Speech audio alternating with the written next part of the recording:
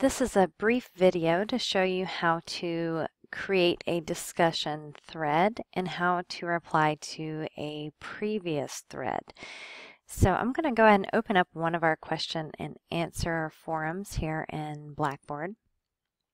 And you'll see that I've already got a thread started here, social networking. This will be one of the blog posts that you'll complete this semester. What I would like to do first, though, is show you how to create your own thread. So let's say you enter a discussion forum and it's blank, or it's not the type of forum where you reply to a post that I've made, but rather where you create your own thread with your own argument. And that's actually going to be the case for most of our discussion forums. When that is the case, you simply come up to Create Thread, click it, and type in the name of your thread. So I'm going to call this My Fantastic Ideas. Even more of my fantastic ideas. So once you have your title, and I actually always put your name in the title just to help clarify who's writing what. Okay, and once you've got your title and your content ready to go, decide if you need to attach any files. If so, you click here. Otherwise, you can click Submit. If you're not ready to submit and you want to keep tinkering with it, click Save Draft. For most of the discussion forum assignments, once you click Submit, you will not be able to edit your assignment. So the Save Draft is a good option. So click Submit. And you'll see now there are two threads where before there was only one.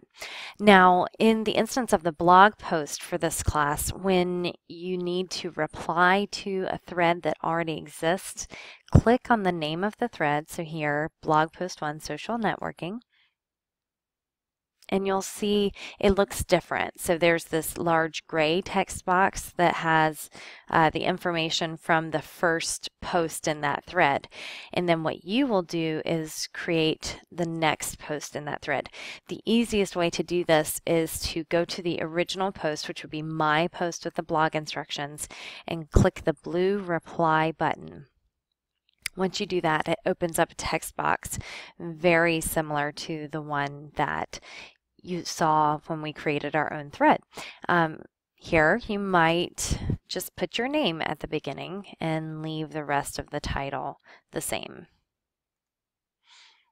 So many things to say. And again, you can save a draft, you can submit, you can decide if you need to attach anything. And once you're ready, go ahead and click Submit. And then there is this mysterious little OK button down at the bottom right of most Blackboard screens, and that will take you back to the previous screen.